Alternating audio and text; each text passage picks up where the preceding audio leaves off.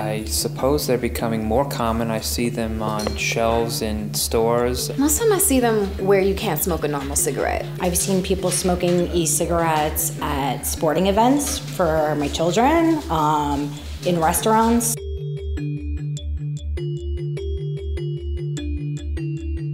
It hasn't been studied as well. It's not FDA regulated. It's just, there's a lot of unknowns to it.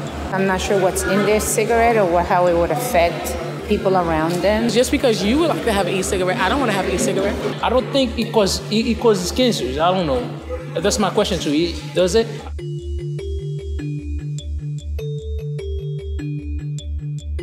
I smoke, so I support it. So I think it's great. You know, it's healthier than a regular cigarette.